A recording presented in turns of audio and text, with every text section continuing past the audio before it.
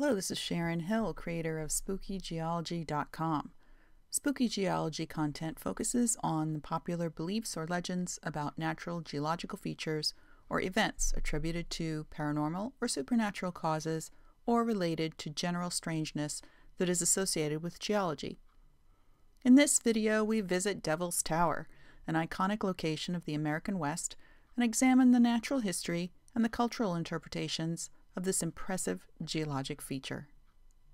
Devil's Tower in northeast Wyoming had historically served as a beacon to the plains travelers, but in 1977 it was portrayed as the target landing site for extraterrestrial travelers in the movie Close Encounters of the Third Kind. It wasn't just another landmark. It expressed a sense of something mysteriously powerful, used by the gods beyond human understanding. Those narratives have always been part of the history and prehistory of Devil's Tower. This is typical with striking geologic features around the world. They almost always have associations with gods or mythical beings, as this was a human way of explaining their origin. Many stories have endured to present day. Devil's Tower, looking like a gigantic lithified tree stump, jutting 867 feet from the surface, is clearly iconic and unusual. It's a volcanically derived feature that protrudes from the landscape in such a spectacular way that it induces awe, reverence, and fascination for those who come upon it. It's truly a landmark of spooky geology. According to the National Park Service, the name Devil's Tower, now officially spelled without the apostrophe, originated from an 1875 scientific expedition when Colonel Richard Dodge wrote that the Indians called the feature Bad God's Tower, that he translated to Devil's Tower. However, the naming of Devil's Tower is quite possibly a translation error of a native term for bear. There were no other records that indicated the natives thought of this as a place of bad spirits, but they certainly related it to bears. Hundreds of other striking locations around the U.S. and the world have a devil name, which was often given because the place had some eerie characteristics, or it was a spiritual place of the indigenous peoples that the white settlers literally demonized, assuming that other gods besides their own must be of the devil. Find more information on places with devil names at spookygeology.com. Early maps labeled the feature as Bear Lodge, which is a direct translation of the Lakota name Matu Tipi. There's an ongoing effort to change the name back to Bear Lodge. Other native names include Bear's Teepee, home of the bear, Tree Rock, and Great Gray Horn. The structure does resemble those various descriptions, and bears frequented this location in past centuries. The origin story of Devil's Tower is unsurprisingly described via incredible legends by several Native American tribes. The native legends include the well-known story of a giant bear chasing young girls. By the power of the Great Spirit, the mountain rose up, and the bear's attempts to scale the mountain resulted in the claw scratch marks along the perimeter and the pieces of rock that fell off and collected at the base, called talus. One of the most popular versions goes like this. 7 little girls who were playing some distance from their village were pursued by bears. Realizing that they could not reach the safety of the village in time, they jumped onto a low rock and prayed to the rock to save them. Immediately, the rock began to shoot upward, and when its top reached the sky, the children were turned into the 7 stars, which we know as the Pleiades. The National Park Service closes the monument to climbers in June out of respect for the native ceremonies that take place then, and asks people to refrain from walking inside of the designated loop trail. Even though we can now scientifically explain the structure of the tower, the legend remains as a poetic reminder that people are intimately connected to nature. Other than its solitary hugeness, the most obvious feature of the towers is that it appears to be made of narrow hexagonal columns. The formation is a result of its geological origin and normal physics.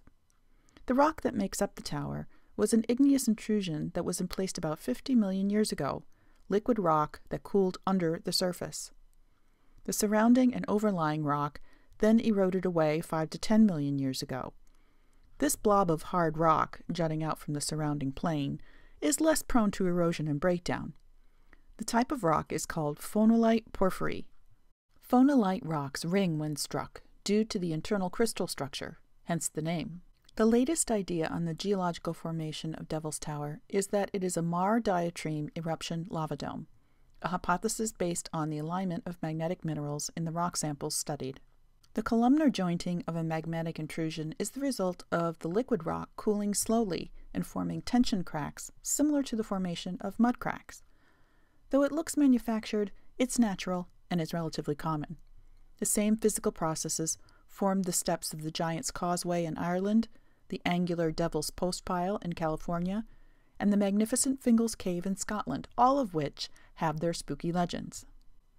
There is a legend that a hoard of gold is hidden in a cave somewhere in the tower with a secret entrance. This has never been found, even though the site has been well explored, because it doesn't exist. The rock body is not hollow, but solid. Devil's Tower was named the very first U.S. national monument, an honor bestowed in 1906.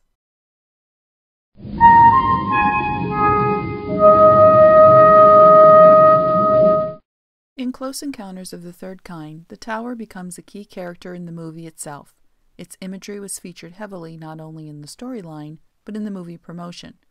Joe Alvis, production designer and location scout for the Steven Spielberg film, noted that the incorporation of this location heightened the creative and spiritual sense of the film.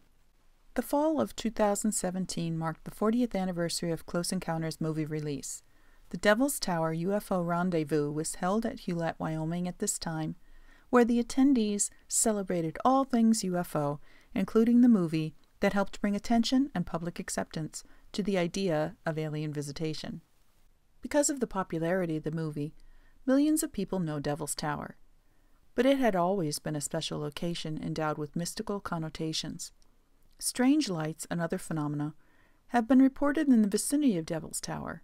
Native spirits are said to live at the tower. Indigenous legends tell of the special power of the rock and as a spot where gods or great monsters visit.